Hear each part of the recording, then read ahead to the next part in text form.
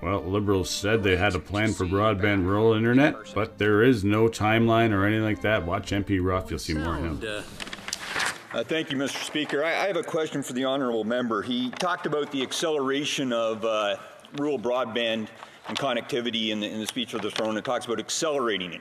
Could he please provide some clarity on what that means? The current federal government's plan says by 2030.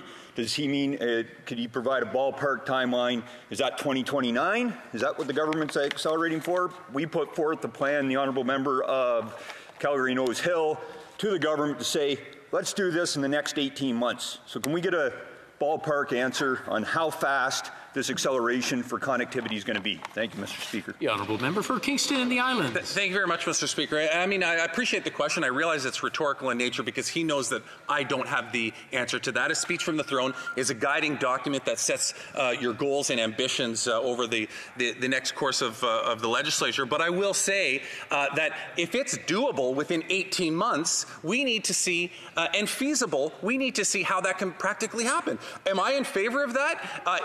If it's practical to do it and feasible to do it, I mean, I don't know who wouldn't if those were the circumstances. So you know, he's asking me specifically, you know, what's the timeline? He knows I don't have that, but he does know that this speech is ambitious in setting its agenda and highlighting it as one of the most important things to take care of.